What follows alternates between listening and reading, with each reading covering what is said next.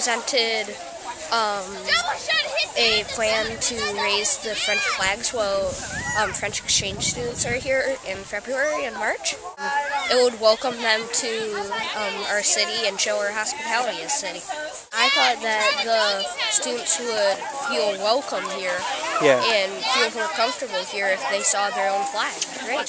I think it's great that you can learn a foreign language because then if you ever go to France, then you can actually speak. I felt really good about it being approved unanimously, and I was happy.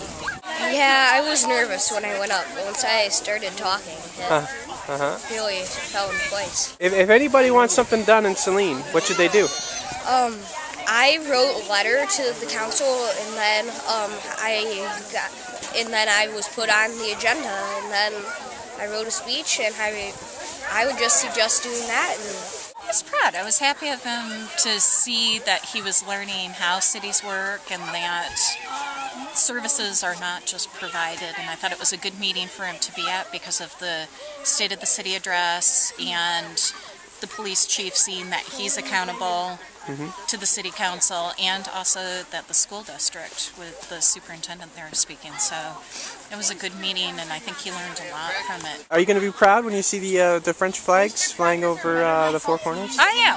I'm going to be very proud. So it'll be neat because knowing that he helped do that and he went up and went before the city council, I think that's a neat thing to see.